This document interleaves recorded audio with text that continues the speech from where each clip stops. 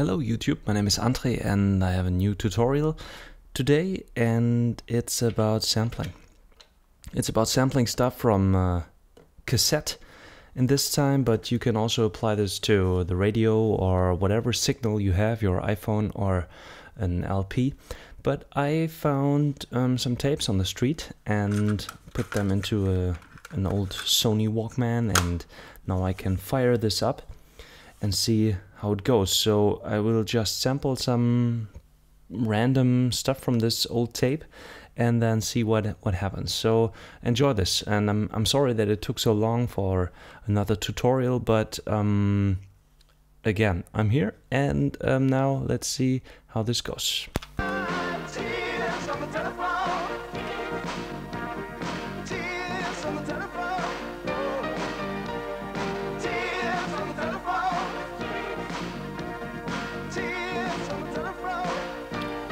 So now I recorded the first sample, just a short look at my sampling setup.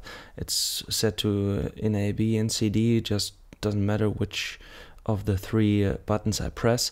You can also resample from another track if you go to source 3 and do the thing you want to sample, but we don't do this right now. And I just sampled this, and another important thing, not for this application but for another one, is that you set the fade in and fade out time to the minimum value, so you won't have these clicks and pops at the end and the beginning. I also set quantized recording to the pattern length, so it's always a perfect loop. It's not that important for this application because this time we want to use a part of the song just for the basis, and then I'll sample some other random stuff and see what I come up with. So it's really experimentation, and sometimes it just doesn't work, so you start over and do it again. It doesn't matter. There is no bad time on your Octatrack. You will always have a good time. So let's see what's on this tape.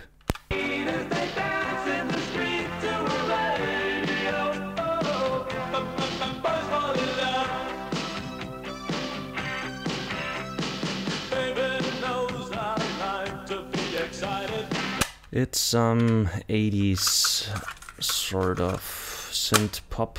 I don't like it that much, but it doesn't matter. It's about sampling and resampling stuff from a tape. So what's on the other tape?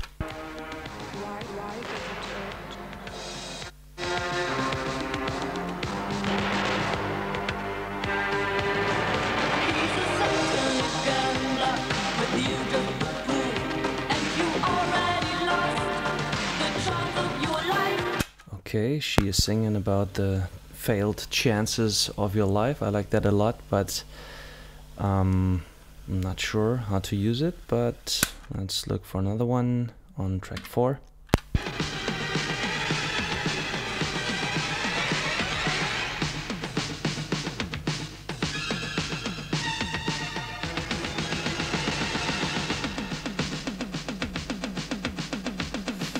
Wow, that's a serious drummer. Now I have 4 loops, and see what I can do with these things. If I go to my sample and see how it sampled, let's listen to this again by pressing function and yes. I think somewhere here started something that we might use. So you can use your encoders to adjust the size of the waveform and see it better, and then adjust a mangle around and look for a point where I can start something. That's a good point. And now I just... where is the beginning? I'm in slice mode. I should go to trim mode for this particular situation. So I find a start point, zoom in a little bit to see it better.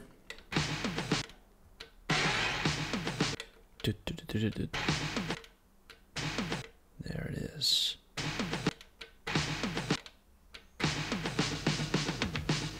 Bum, bum, bum, bum. That's a good loop. Bum, bum, bum, bum. Now just find the out point.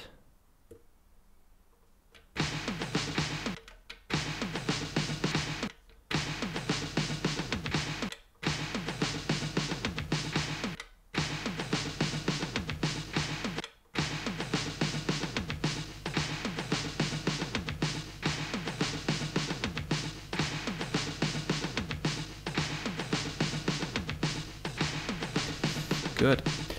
And now I have a selection, and there's a cool setting on the Octatrack that you can trim this, I guess. You can also calculate the BPM from the selection, and it says 107 BPM. And if I trim this to selection, where is it? No, on the edit menu, somewhere here, crop to selection. So everything else will be gone. But I don't need anything else, and now I have a loop that I can start to work with. It's just the beat, so this is the basis of our song. I could also normalize this to have the proper volume, normalize selection. What's going on? Okay. Edit, normalize selection. Did this work? What happened? The waveform is too big now. Oh, that's loud. Jesus. Edit.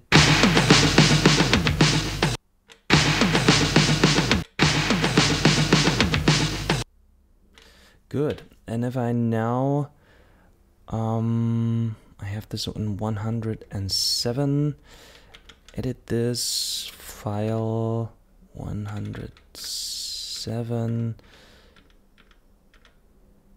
maybe 108. Will this work?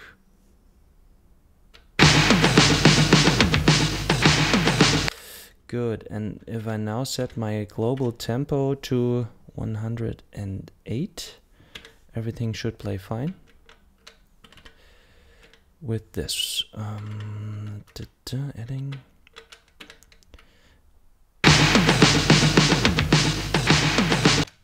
And now we have a basic pattern for the start. And if I put a trick here on the first, I should start hearing this.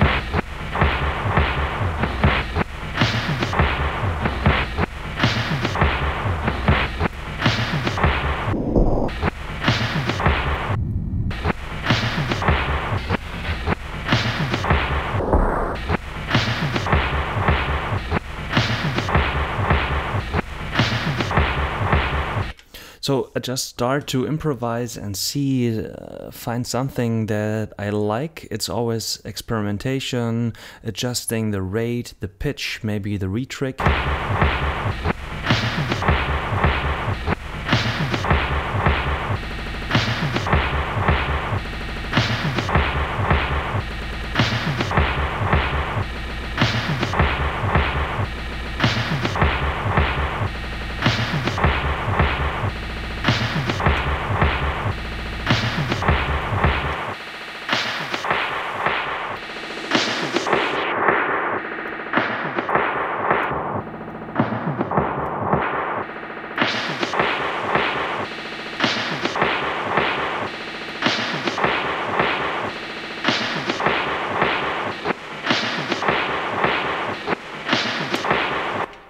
Okay, let's listen to the other things we recorded.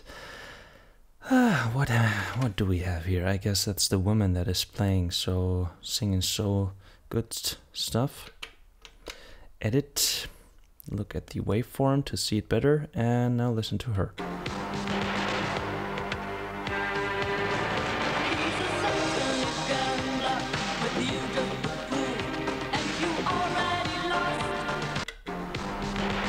It's also a lot of drumming.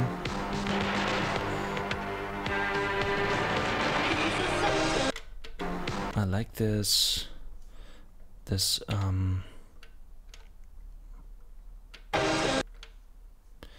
find something.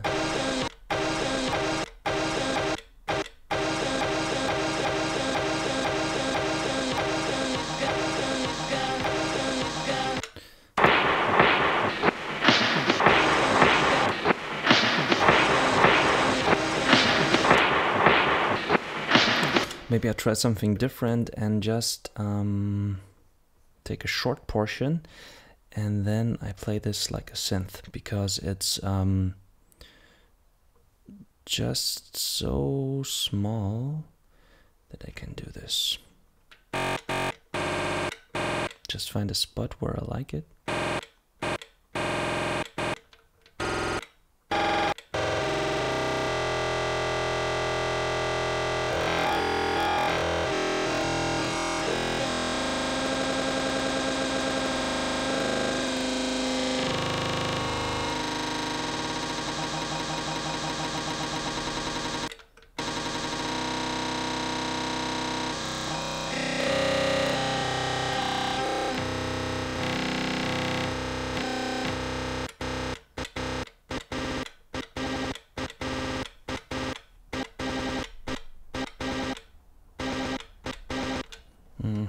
Okay.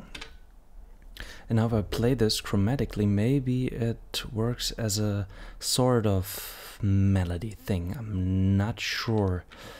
Chromatic, let's see.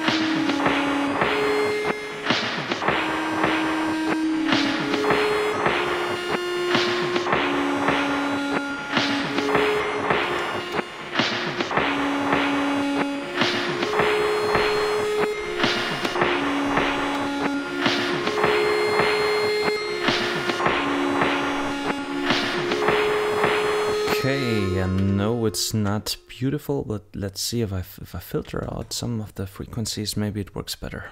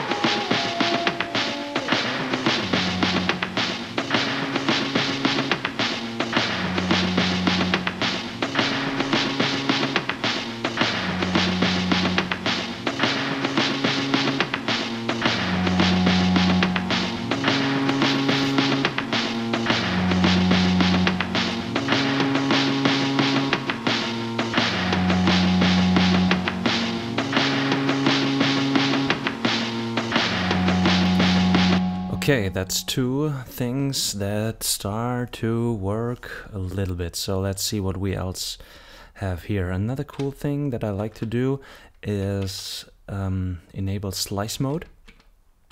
If you go to your recording and go to edit, to the slice part and go to edit and then create slice grid, and you can do whatever slices you want. It doesn't matter how much you have, but beware, the more slices you have, the shorter the slices will be. So 32 might be a good thing to start. And if I now go to slice mode with function and the down arrow button, I can play these slices.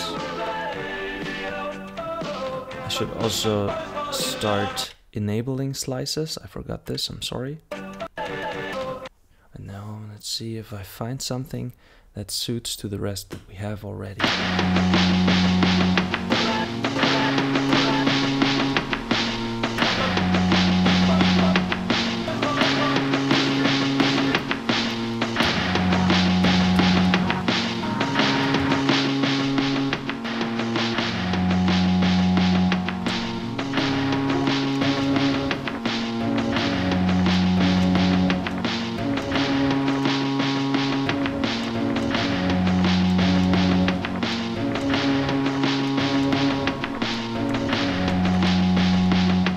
I like this slice here.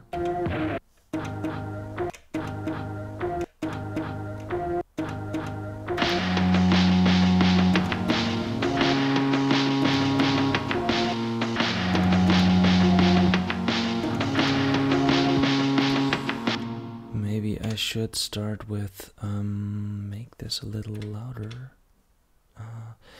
Go to edit, slice, edit, select all, and then edit and normalize selection, because it's a little bit too calm. It's not loud enough. So let's see if this works. Yeah, now it's normalized and should be louder.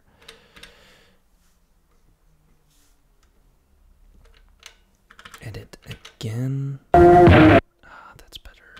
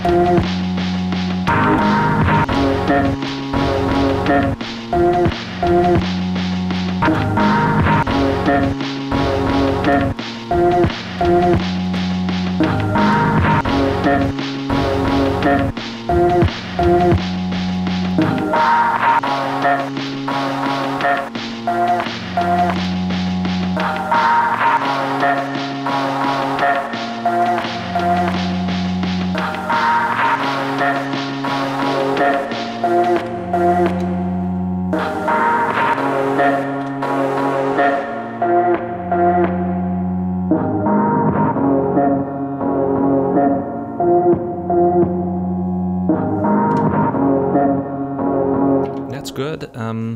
Maybe I try this with the other sample as well and see if I find some sweet spots too. So go to the sample, go to edit, and maybe start with normalizing it. Otherwise it's too calm. Normalize selection. First you have to set the endpoint, edit, normalize selection. And now it's normalizing, and takes a while, and there you have it. Adjust the waveform size, maybe go to the level because it's maybe too loud, and then let's see what we come up with. It's always a pleasure to see that, to work with these slices, because it's so much coincidence and so much fun to play with this. So you have to do it by yourself to get this great feeling. Maybe 64 slices, yes, very cool. And I have 64 slices, that's so much.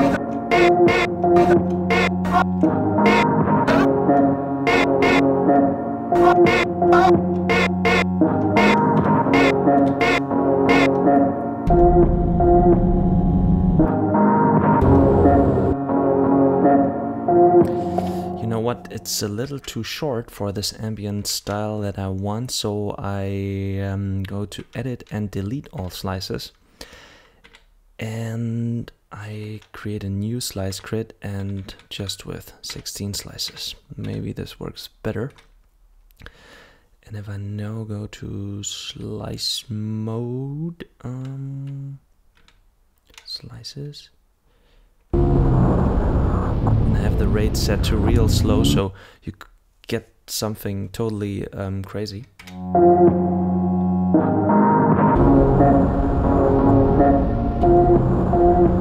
Just some texture.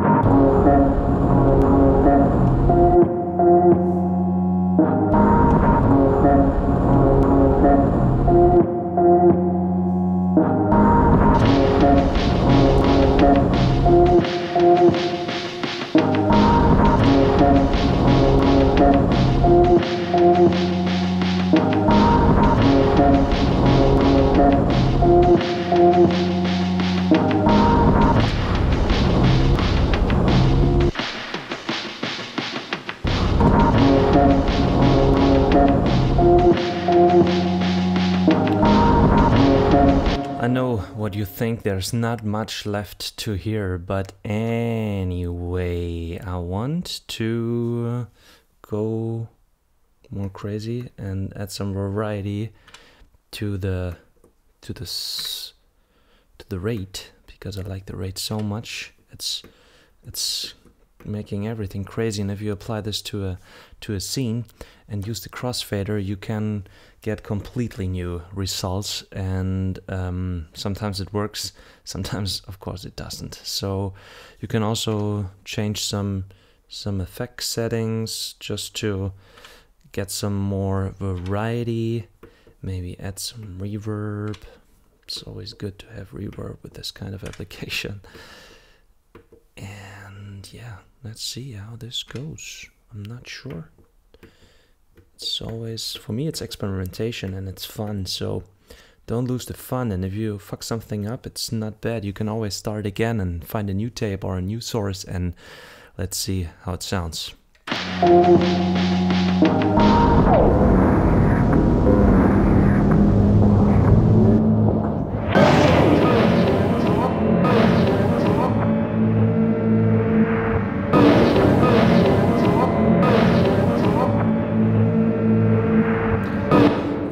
There you can resample this, and you can use your instruments to play over this texture.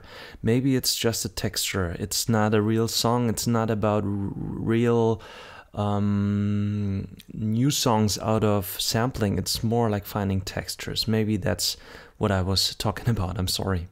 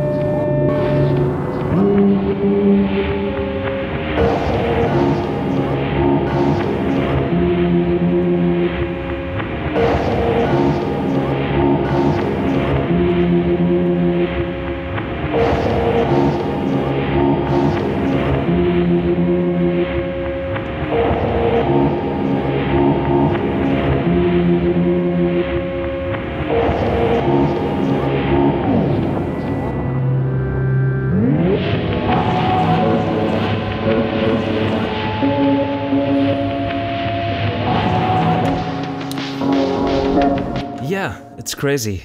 This machine is a lot of fun, and I hope you found this somewhat inspirational and start messing around with your own stuff. Thanks, my name is Andre, and thanks for watching.